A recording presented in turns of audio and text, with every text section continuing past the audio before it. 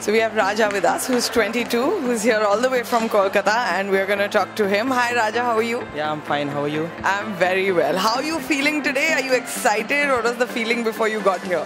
Yeah, the feeling was pretty awesome. The venue is very good. In fact, the setups which ISC had made, it is very good, and we are hoping for the best.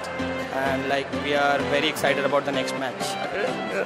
Right, and it's the grand finale. Did you think you'd get here? Yeah, it's very good, and like we are pretty confident. We have practiced a lot, and it's like we might steal the show. Wow, now that's a confident guy right there. Let's talk about gaming. Firstly, it's a very new concept in India. Then you're coming from Kolkata. How popular is it in Kolkata? How many other players, gamers, teams do you have there? It's like eSports in India, it's growing day by day, but in Kolkata it's very far behind. Like there are few very less teams playing eSports professionally.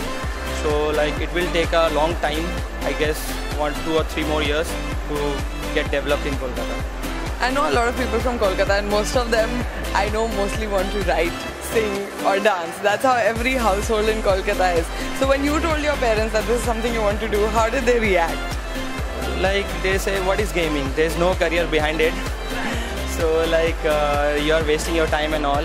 So right now like they are supporting, they have seen a lot of things. Now they are saying go play and do something. And apart from this, what was your ambition? Did you ever want to be a lawyer, doctor, engineer? Hello, like earlier I started when I completed my 10+2. After that I joined for management, BBA. And after that when I started playing, I could not continue my MBA and all. So after that, like right now I'm having my own cafe in Kolkata. So I am owning my own business, and as well as I'm playing also. What do you serve in your cafe? Like I have the gaming cafe. So this is something you definitely want to do in the future full time? Yeah, obviously.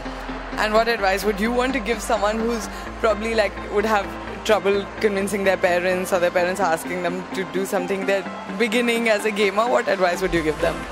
What advice? Actually, I don't have any advice. It's like it's a pretty tough situation. So people need to handle it itself by themselves only. So I would suggest that it's a very tough way. So you need to be determined and focused, and you need to be confident on yourself so that you can convince your parent in future. Wow, and where do you see your future? Where do you want to reach? I want to be amongst the top team in India. We are amongst the top team in India, but I want to become the top 2 of India. Alright, well I wish you all the best for that. Thank you.